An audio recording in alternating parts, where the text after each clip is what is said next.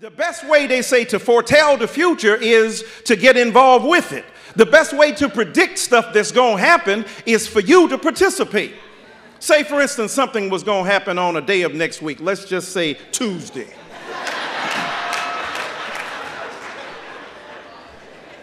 Ain't no good for you to sit around prophesying what's going to happen.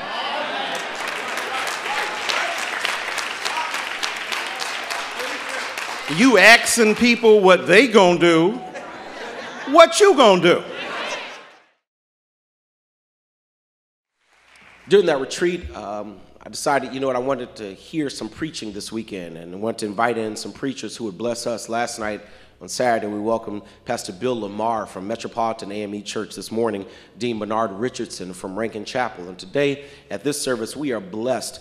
He's been with us before in our Bible studies, and today I'm proud to present him as the preacher he is. Some of you all know him as the professor of sociology at Georgetown University.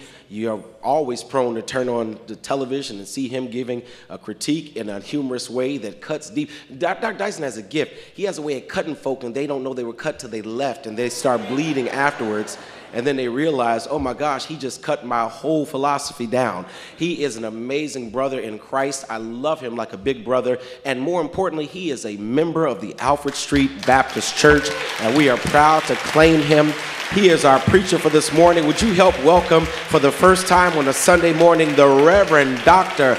Michael Eric Dyson, our preacher for this Sunday morning. Bless you, man. Bless you. We are excited for God to use him to bless our lives.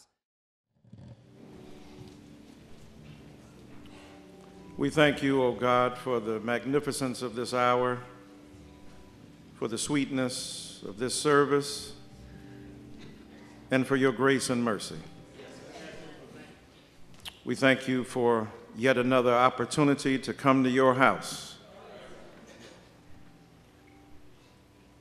and tell the truth about your great and matchless mercy toward us.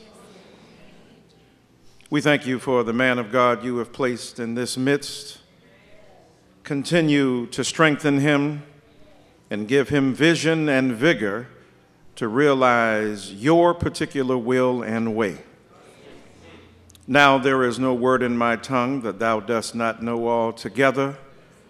So may the words of my mouth and the meditations of my heart be acceptable in thy sight, O Lord, my strength and my Redeemer. Amen. To the Reverend Dr. Professor, Pastor, homeboy extraordinaire, the Reverend Dr. Howard John Wesley, one of the greatest servants of God in this nation today.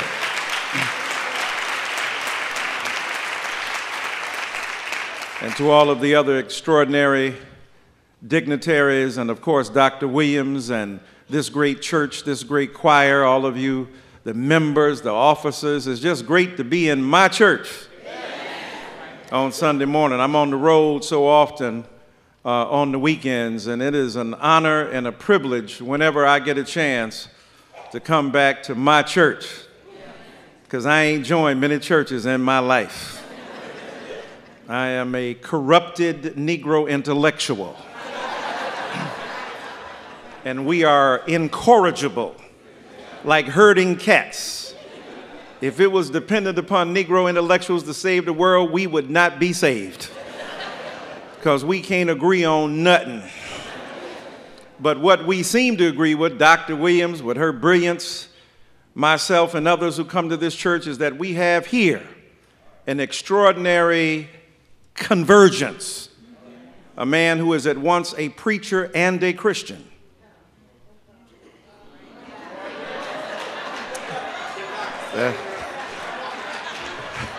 I'm just telling you what I know. I'm just telling you what I know.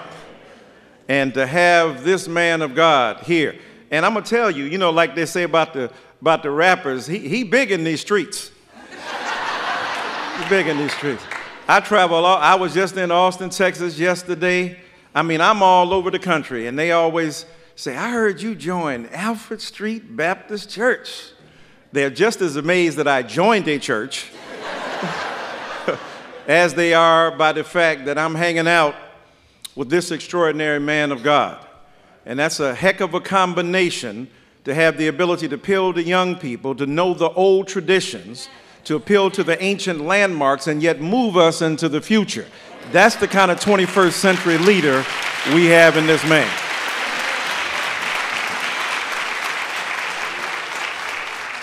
He only has very few flaws.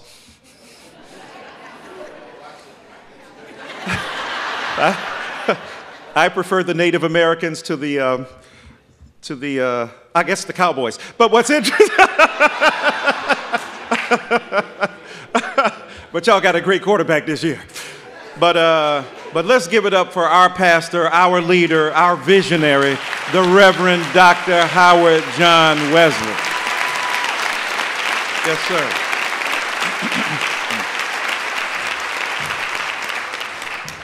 And hanging out with my man Gilbert Campbell, who's a member of the church as well, so he gives me a ride over here. A tremendous young businessman and entrepreneur, and his father, Dr. Gilbert Campbell, the former pastor of New Calvary Baptist Church in Richmond. I want them to stand so you can see them right quick. Tremendous duo there, Mr. and Dr. Campbell. Now this morning, I want to turn your attention to a newly renamed book of the Bible, 1 Corinthians.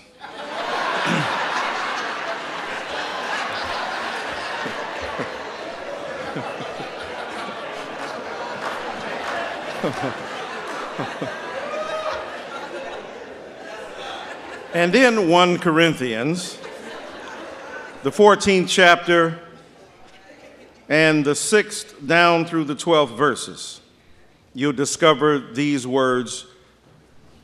Corinthians 14, 6 through 12. And I'll read from the New International Version. Now, brothers and sisters, if I come to you and speak in tongues, what good will I be to you unless I bring you some revelation or knowledge or prophecy or word of instruction? Even in the case of lifeless things that make sounds, such as the pipe or harp, how will anyone know what tune is being played unless there is a distinction in the notes? Again, if the trumpet does not sound a clear call, who will get ready for battle? So it is with you, unless you speak intelligible words with your tongue, how will anyone know what you are saying? You will just be speaking into the air. Undoubtedly, there are all sorts of languages in the world, yet none of them is without meaning. If then I do not grasp the meaning of what someone is saying, I am a foreigner to the speaker, and the speaker is a foreigner to me. So it is with you. Since you are eager for gifts of the Spirit, try to excel in those that build up the church. And then I want to just turn to another passage in 1 Corinthians, the 15th and 52nd verse, and there you'll discover these words. In a moment, in the twinkling of an eye, at the last trump, for the trumpet shall sound, and the dead shall be raised incorruptible, and we shall be changed. You may be seated. May the Lord add a blessing to the hearing and reading of the word. I want to preach very briefly this morning on the subject, waiting for the real trump.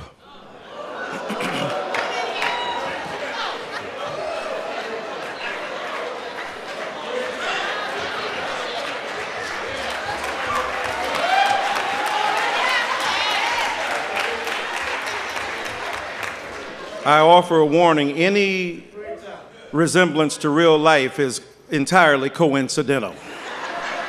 I'm just preaching out the word this morning. In this first particular passage of the Bible, is well known to you. Paul is engaging in a broad-ranging conversation about the nature of the gifts of the church. And there's an especially acute sensitivity around the issue of the gift of tongues. And Paul doesn't want to diss the church because that gift of tongues is critical, but it's been exaggerated. The meaning and significance of those tongues has been elevated to an artificially high position, and as a result of that, what is intended as a good thing ends up being a bad thing. Now, we know about that, the gifts we possess, the things that we have, the talents that God has given to us, sometimes get so elevated that they get distorted. And when they get distorted, they are outside of the perimeter of their application, and therefore, through misapplication, the gift becomes a scourge, becomes a burden. And so Paul is trying to make an argument about the tension between piety and prophecy. Because piety is critical. It is about the personal relationship to God. It is about the decorum ethically and morally that people should have. It's about how they should treat each other and relate to one another. But most especially and problematically, sometimes piety becomes a showcase for the narcissism of one's own spiritual inclination. You just trying to show how good you is and how powerful you are and how much better you are than other people. The grasp of piety in this nation has been ruinous because some have accentuated, highlighted, and underscored their personal relationship to God in a way that elevates them without humility in their own minds and exaggerates their own goodness. The word reminds us it ain't about your goodness in the end of the day anyway. It's about what God doing through you. You could be messed up, but when you get fessed up and you get churned around, something good can come through you. It ain't about you, it's through you. And so piety is critical, but it is a false god. Piety is necessary, but it is not, Paul says, prophecy. Paul says prophecy is better. Why? Because prophecy edifies the entire body of the church. Your piety elevates you. Look how good you are. Look how well you speak. Look how great you preach. Look how wonderfully you sing. But prophecy is for the whole church. Paul says it edifies the entire body. Everybody gets in on the act of prophecy because prophecy is not simply about foretelling what's going to come. It's about helping to participate in the action that will facilitate the prophecy that you're speaking about. In other words, there is an intimate association and critical link between prophecy and participation. The best way, they say, to foretell the future is to get involved with it. The best way to predict stuff that's going to happen is for you to participate. Say, for instance, something was going to happen on a day of next week. Let's just say Tuesday.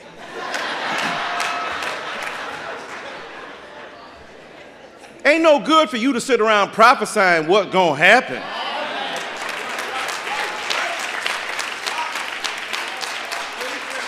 You asking people what they going to do.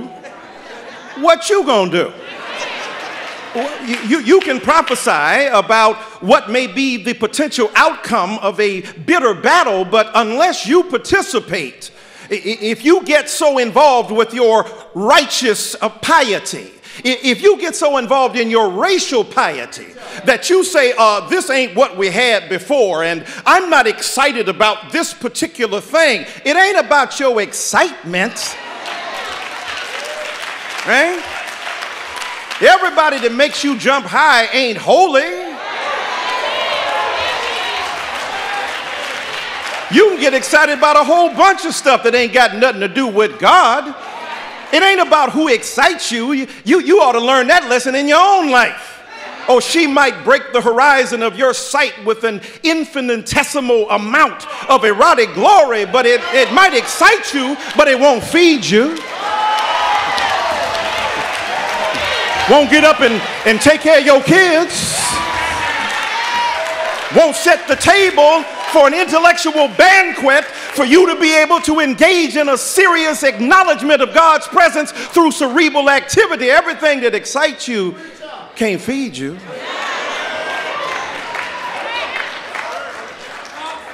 So Paul is saying that prophecy is critical because piety is a narcissistic engagement with your spiritual gift, but prophecy helps the whole congregation. But then he hones in on this notion of tongues because a lot of us understand that tongues are beautiful and powerful. Paul says, ain't nobody out-tonguing me. I speak in more tongues than all of y'all, unknown and known, right? He could break it down. And so he says, but if you don't understand what I'm saying, what good is the tongue? He said the tongue must be accompanied by interpretation. And interpretation is critical because a lot of folk know the words on the page, but they don't know the meaning behind the words. You got to look at context. You got to look at when it was said. You got to look at what they was aiming for. You got to look at the meaning, significance of the particular passage and how it relates to other stuff. You got to look at the genre. Is it poetry? Is it philosophy? Is it history? You got to know what you're talking about. You can't just say words on a page. You can't quote philosophical ideas without understanding their predicate. You got to understand the context. When I listen to the great philosopher Christopher Wallace,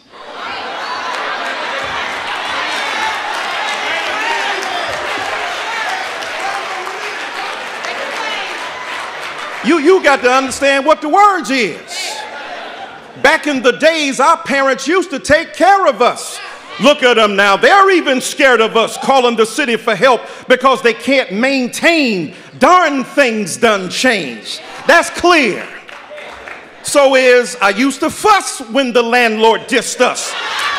No heat. Wondered why Christmas missed the birthdays was the... Now we sip champagne when we... Darn right I like the life I live because I went from... And if you don't know, now you know.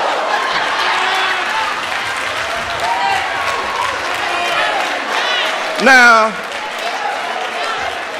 I ain't mad at no contemporary philosophers, but what y'all be saying?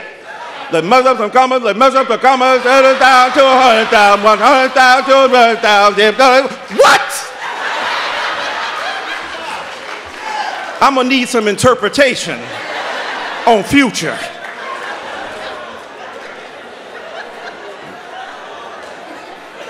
Paul says that it is the sound that makes a difference. Then he hones in on it's not the intelligibility predicated upon rationality, it's how the sound itself gives us a sense of the meaning. Oh, he's in our wheelhouse now. Because you see, in the history of Western philosophy, sight within dominant European culture has been the means by which they talk about knowledge. Descartes, Immanuel Kant, they were talking about the mind as a mirror of nature. But for black folk, knowledge came differently. It came through sound. That's why they outlawed the drum in New Orleans in Congo Square. Because Negroes were speaking to each other without words. Just the sound itself conjured something more potentially liberating than a particular communication that was based upon rational expression. It ain't that we was against it, we just understood it could be heard by the other side, so we got to communicate in a way that only we know what we saying. That's why we love the sound of James Brown. We ain't always understood what he was saying. Habba dabba do, habba ha! But when he hit that one, we understood what he was saying. We understood what he meant. So the drum became the instrument of expression and communication. And rational discourse was critical, but even more profound was the ability of us to communicate with one another. And so the Bible says that how you gonna know even what battle you in unless the trumpet sounds a particular sound. Louis Armstrong had a trumpet. We could tell the difference because when everybody else sounded tinny, back in the 1920s and 30s, he had an ornate and beautiful sound. We knew the sound of Miles Davis and John Coltrane in 1959, Kinda Blue, when that horn became a measure of bending notes and Coltrane shrieked, and the grief and complaint of black existence found its expression and articulation in bebop and then cool music because we were rebelling against the appropriation by dominant white culture of swing music. We wanted to do something that only we could do and only we could play, so we had to communicate in a different idiom. The sound was critical. The Bible says you could be a lifeless thing making noise. And that's why we don't know what the battle is. The Bible presupposes there's a battle going on, and you and I know there's one going on. The future of this nation is at stake. There's a battle going on out there, y'all. And so some of them are playing sounds that are hostile to the emphasis that we have strategically and historically embraced. We ain't got to demonize nobody else. You just sounding crazy. James Brown said, you're like a dull knife, just ain't cutting. You're talking loud. And so here we are in that battle now. And folk trying to act like they don't know where that sound came from. Hating on Mexicans.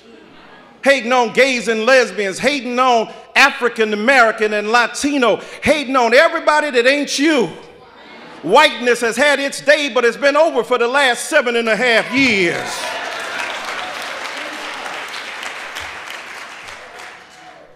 Just tell them why you're mad, son. Tell them why you're mad. That sound of hate came because another figure that God had invested in came along. You thought you knew who was going to be running stuff, but a Negro with some swag from the south side of Chicago stepped up into the spot and said, yes, we can, and expressed his vision and value, and you didn't know where he was coming from because he was making a sound that God Almighty had blessed him with. Now there's sounds being made, bigotry, hatred. Y'all trying to act like y'all don't know where that sound came from. Some people in your own party acting like you made him. You created him. The poop in that diaper came from what you fed him. He playing an instrument you think is wrong. Remember, Frankenstein is the name of the doctor, not the monster. Now you done created that monster. Now he trying to destroy you. That's your baby. He playing the song you gave him. You didn't mind when he said one guy wasn't a real American citizen. You didn't mind when he said, show me your birth certificate. You didn't mind when he was attacking a manifestly superior, cerebrally acute intellectual. You didn't get mad at that. But when he turned his instrument against you, when he started beating up on the very people who gave him life, then it became a problem. Oh, but we already knew. We've been in this battle too long. We done seen what these people be like. Oh, whiteness has come to an end. We ain't dogging you. But the hegemony and dominance and preponderance of whiteness has to be challenged. You can't just show up and expect to blow up. You got to do like Negroes. You got to prove yourself. We got to be twice as good just to get in the door. We get our lesson early. We know the sound. He been playing in your band all these years when you've been telling people that people of color are problematic. When you've been saying poor black people are the problem. When you've been talking about black on black crime. It is true that 93% of black people who are killed by black people. But 84% of white people who are killed by white people. People kill where they live. If you want integrated killing, have integrated communities.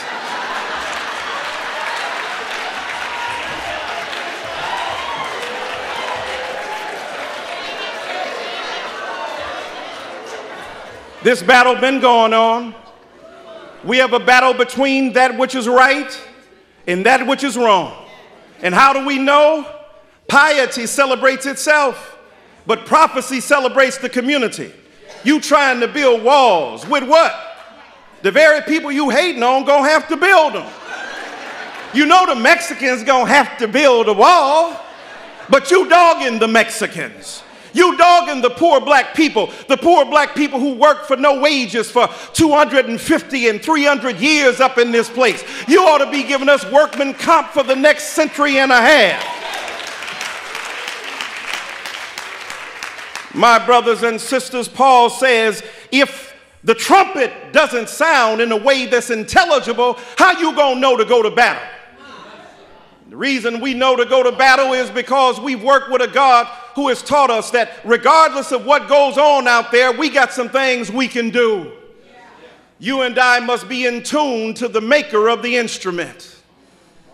The reason you know how to master the clarinet or the saxophone is because you know who made it. And those of us who are intimately associated with our God know that our God will save us and see us through regardless of the outcome. Or as the brothers say, irregardless. That don't mean you ain't got to get out there and do your part. That don't mean you ain't got to stand up. You've got to be the instrument of God yourself. If God fine-tunes you, then you have to speak the truth. It ain't always going to win you new friends. Some of your white folk might not be too happy with you, but in the long run, the God you love will tell the truth through you. That's what we got to do. If they don't like the man that's running things now, ain't a Negro been made they gonna ever dig. He nice with his, he's sweet, he has a great disposition. That ain't everybody. That ain't the rest of us. We need to let them know, no, that ain't how it go now. That's him. He been in public housing for 7.5 years. That's beautiful. There's some other Negroes in public housing ain't like that. They ain't nice with it. We're not going to mollycoddle you and make you innocent. Grow up. Be accountable for what you do. Be accountable for the monster you have created. That's your child. That's your daddy. That's your cousin. That's your uncle. That's your instrument. But then I'm glad because I'm waiting for the real sound. I'm waiting for the real trump to sound. And that trump sounds the note of life. Bible tells us that in that day the incorruptible shall put on itself and mortality shall give away to immortality. That's the trump I'm waiting on. The trumpet that sounds love and peace and sacrifice and goodness. That's the trump you and I should be waiting on. The trump that says we love each other, we will support each other, we will take care of each other, we will not allow the negativity to prevail. So on Tuesday, let the real trump sound. On Tuesday, let the real trump sound. On Tuesday, let the real trump sound. On Tuesday, let the real trump sound. On Wednesday, let it sound. Let it sound.